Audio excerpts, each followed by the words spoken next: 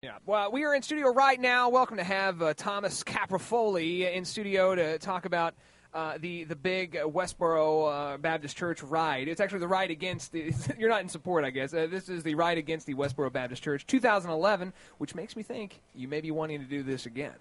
Yeah, we're going to see how it turns out and make it an annual event. Yeah, well, welcome to the Big Dumb Fun Show for the first time. I ran into you with Kat and the gang at Adult Night not too long ago, and I was like, oh, man, I got to get him in studio. And you're joined by Patrick from Unwritten Rules. Welcome, Patrick, as well. This is your first time in studio as well. Absolutely. Welcome you both. I shared last week that I was able to meet and greet with the guys with Operation Patriot Shield last weekend. It was actually last week, and such a great, group of guys to kind of protect against using their free speech to block their free speech. Basically, like they go to the funerals that the Westboro Baptist crazies go to, and they just kind of block it to where the families can't see a lot of that, a lot of what's going on in these funerals. So like the Patriot Guard. Yeah, Patriot Guard. Is that what did I say? Yeah. Patriot Shield? Yeah, it's a Patriot Guard. Patriot Guard. So, yeah, a great bunch of guys. Yes. But tell us about exactly what you're going to be doing. What's going to happen on October 2nd? Well, we're going to meet down at Johnny's on Shawnee Mission Parkway in Flum, and we're going to get everything organized, and we're going to head out to Topeka off of 7 Highway to K32 through Bonner Springs, and then hit 24 Highway straight to Topeka. Now, for those of you who are not familiar, which would be tough not to be, the Westboro Baptist Church is their website is God Hates Fags. They will go and protest at many things, but specifically soldiers' funerals. They'll go out and they'll protest because they think that these soldiers are dying because is it the United States position on gay marriage and or gays in the military. Is that a fairly good summary, or?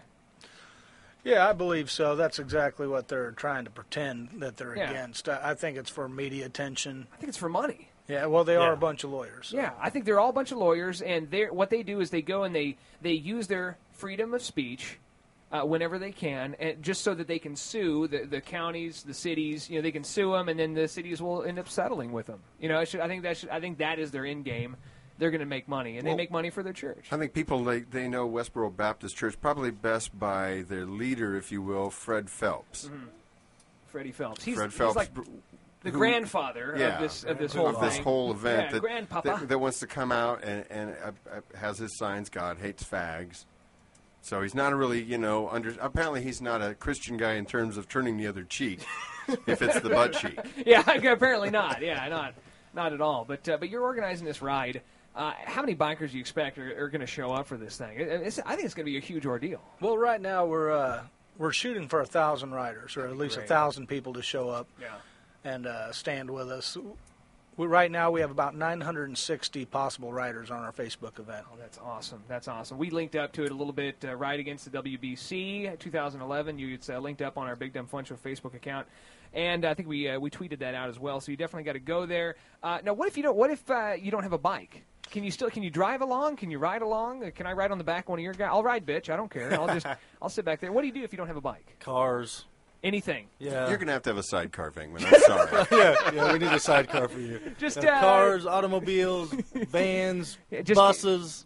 Anything without a muffler. Just take the muffler off. Exactly. Because that's your goal, is just to piss these people off. Just get as close to the compound as you can and just rev it up, right? Just annoy their service. Will they be having service at this time? Have you researched that? Yeah, they've changed their services from 7:30 in the morning till 3:30 in the afternoon. The reason being is that by law you can't protest a church within the service hours of service. You can't? No. That's such a weird... Yeah, amazing, right? Yeah, well, it's such an odd law. So what we plan on doing is, instead of getting out and holding signs, just make a few trips around the compound with a few hundred bikes.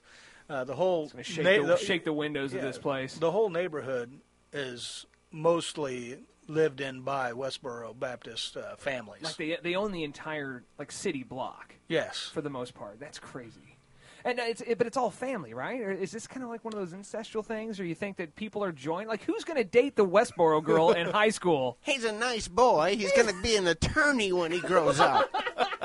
I just can't imagine I know he doesn't like to touch little boys. It's just very odd. It's just very odd. Yeah. I don't know. But Patrick, you actually have a tie to this. Is that you've experienced this firsthand? The death of a soldier, the death of a loved one. Yeah, I lost my nephew Joel Bertoldi to the war in Iraq in 2003. That's awful. I'm sorry about that. You know, we wrote a song called "Broken Hero" in his honor and all the soldiers' honor. We're going to preview that a little bit later in the show, and that's YouTubeable. Right, you can absolutely. pull it up on the YouTube of the Reverb Nation. we have a video, a full length video, and we support the troops. You know, absolutely, probably more than most bands in the area. Yeah, you know, not not tipping our hat, but you know, we're just you know.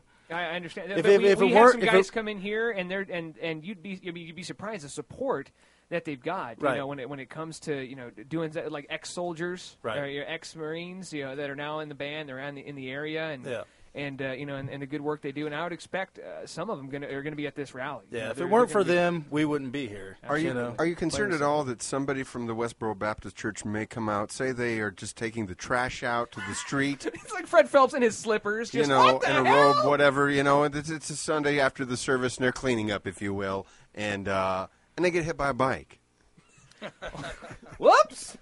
Yeah, I don't know. I guess you got to be prepared if someone accidentally steps in the way. If you're protesting them, what if they come out on their ground and their lawn and they picket you back? You don't think that'll happen? You think? Yeah. Do you think they're going to stay shut inside? No, I 100% expect them to come out. And have they had any contact with you whatsoever, trying to find out the details of the event or anything? Did they weird? friend up with you on the Facebook? Like all of a sudden you're like, "Hey, Fred Phelps is our friend on Facebook. He just liked my link." No, on the he's retweeting us. On the video ad on YouTube, right against the Westboro Church, there's a group called Westboro Documentary that's made a few comments. And kind of mocked us a little bit. And there's another group of motorcyclists around the country called Hell's Angels. No.